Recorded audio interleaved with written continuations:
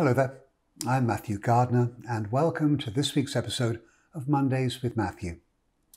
Now today I'm going to talk about a somewhat little known survey that's published by Fannie Mae, and it's one that's followed by people like myself, but also one that doesn't, at least not in my opinion, get the attention that it deserves. It's called the National Housing Survey. Now this survey was started back in 2010 to generate new, timely information regarding consumers' attitudes, their intentions, and their financial conditions as it relates to housing.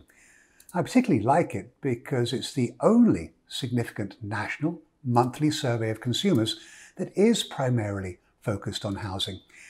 And it's also particularly valuable to me because, generally speaking, traditional economic data is backward-looking, but surveys are different, as they can signal how consumers are reacting to changes in economic conditions that are happening right now. The data can also give me great insights as to what they're thinking about the future as well.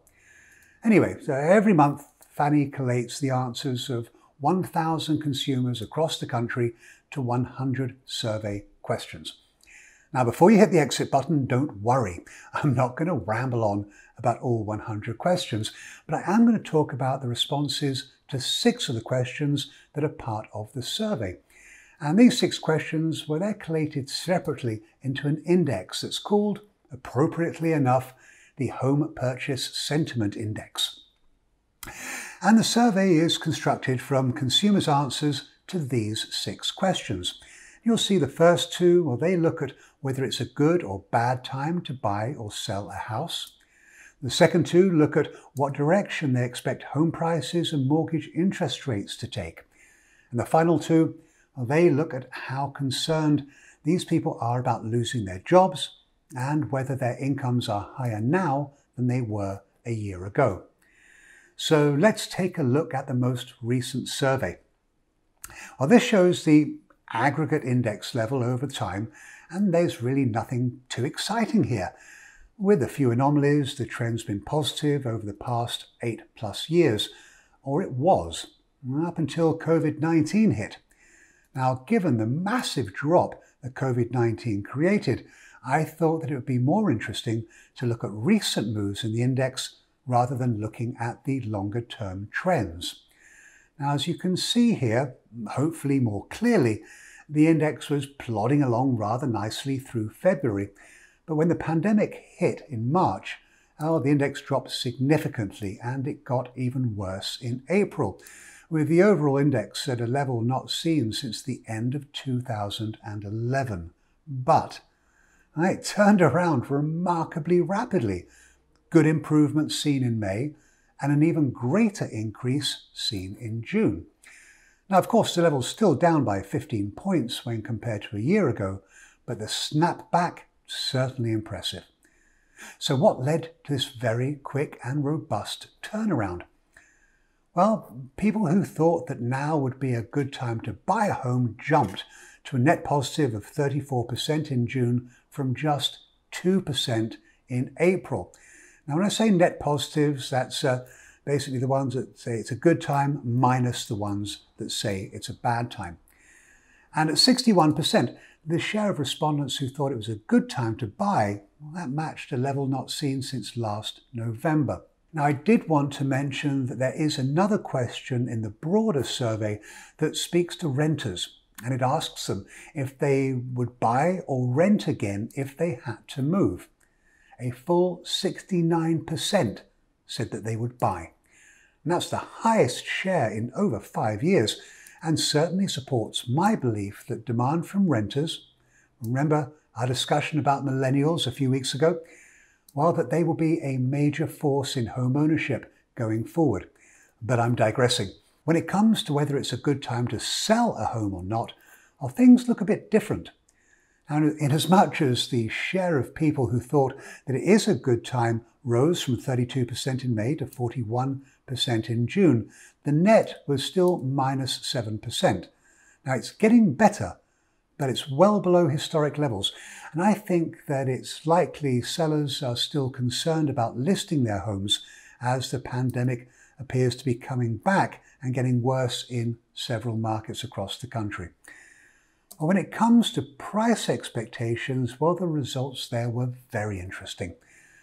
As much as there was a 9-point spread in favour of prices rising over the course of the next year, it's tight. And almost 1/3 of respondents thought that prices will remain the same over the next 12 months. I was also surprised to see that a full 1/4, 25%, think that prices will actually go down. Oh, for those mathematicians out there who say that 34 plus 31 plus 25 don't make 100, well, you're absolutely right. The last 10% said that they just didn't know what was going to happen. Now, the expectations regarding mortgage rates was also interesting. I was initially surprised to see the share of people who thought that rates were going to rise, especially as rates have been steadily dropping during the survey period. But in hindsight, it's actually not that surprising because you have to look at the question. It asks about rates not necessarily today, but rates over the course of the next year. So I think it's reasonable that some, or many actually, will think that rates will rise at some point from the historically low levels that are in place today. And the final two questions are more focused on the broader economy, but they are meaningful because confidence in employment and income, well, they're very important when thinking about buying a home. Last month, just over 1 in 4 survey respondents were worried about losing their jobs. Now, that's the largest share since the summer of 2013. But I must add that the survey does include renters as well as owners, and so I think it's likely that they, to a degree, pushed this level higher. Finally, most thought that their incomes really hadn't changed from a year ago, and that was a little surprising. But 1 in 4 said that their incomes had risen over the past 12 months, and rising incomes can signify demand from home buyers. So there you have it. I think that, in general, we're showing a remarkably high level of confidence in housing again after the outbreak of COVID-19. And certainly at that point in time, there were some people out there who had fairly serious expectations that the housing market was going to collapse. Now, of course, this could all change very quickly if we continue to see rising infection rates leading to renewed shutdowns in the economy. But my biggest takeaway from the survey is that consumers were very worried, and understandably so, when the pandemic hit. But the plummet in the sentiment level that we saw in March and April, well, it's done a very significant U-turn. And this suggests that their level of concern has dropped significantly. And that is a positive for housing markets across the country. As always, if you've got any thoughts about this subject, or if you have a question you'd like me to talk about in a future video, I would love to hear from you.